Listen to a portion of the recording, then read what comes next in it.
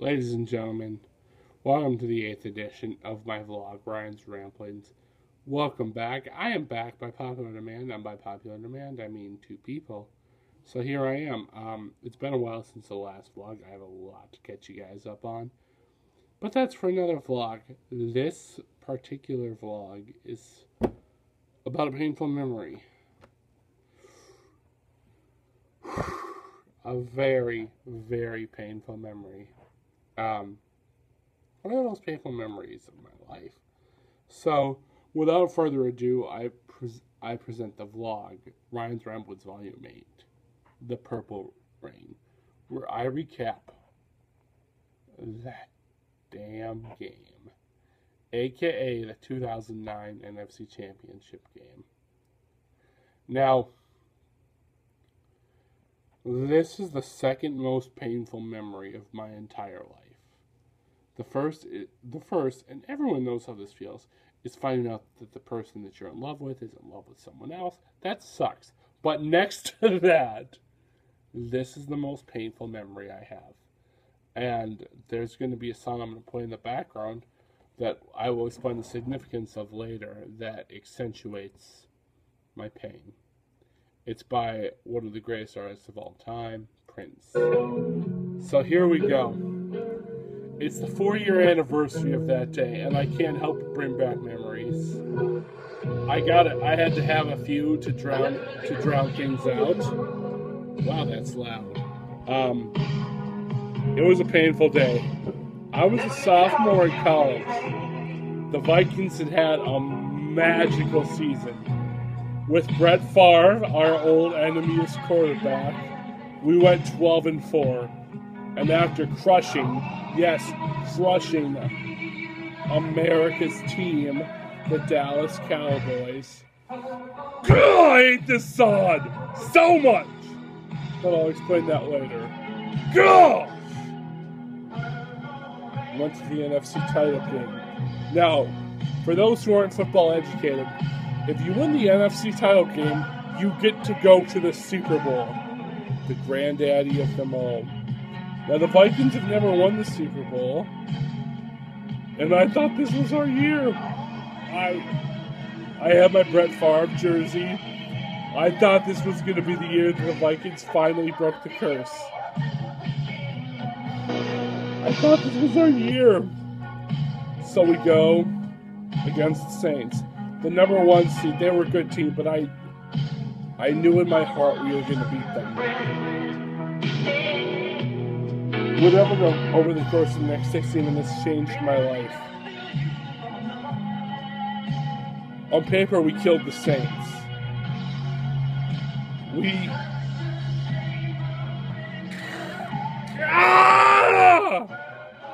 I hate this sod! Why do you throw against your body, Brett Favre? We should have killed them. They had about 250 yards total. We had 500. But the problem was, we had 8 turnovers or 7 turnovers or something ridiculous. And some of them were Adrian Peterson, who had a fumbling problem during the regular season, but I thought would get fixed. But he didn't. And some of them were Brett Favre, the quarterback who was supposed to lead us to the promised land. But he didn't.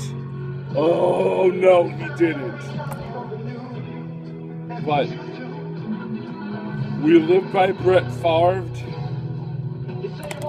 We wanted a leader. We couldn't make up our freaking mind. He screwed us over, okay? We had the ball. Despite everything that happened, we had the ball. We were driving to win the game. The game's tied. We get the ball, and we're driving to win. And we call a timeout. On the 30-yard line. We can kick a field goal. We can win. But out of a timeout, Brad Childress has 12 men on the field. 12 men on the field. How do you get that out of a timeout? So we moved to the 35, and I think, okay, we'll be fine.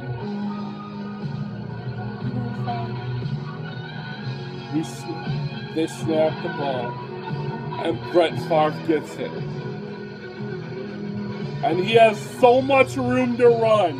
He could have ran for 5 yards, and Ryan Lonwell would have kicked the field goal to win the game. We're going to the Super Bowl. That's not what happens. What happens? Brett Favre throws the ball across his body. You don't throw the ball across your body if you're a quarterback. And what happens? He gets picked off. The game goes to overtime. But by this point, I already know what's going to happen. We lost the game on a field goal in overtime. And instead of screaming up the combination of cuss words that I had made up earlier, like Fitch or Shuck, when that field goal hits and the Vikings lose, I just start sobbing uncontrollably. This thing that I had so much faith in has let me down.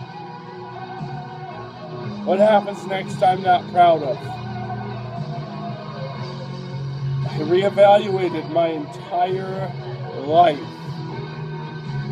And you're like, it's funny. He didn't really reevaluate his entire life. You know how much I value my life because of this damn game. I stopped chasing after the girl I was going after. I changed my major. I shaved my head bald. Look at this luscious, beautiful head of hair. It was bald. Because I needed change in my life. Because I didn't know what was what anymore. We should have won that game, guys.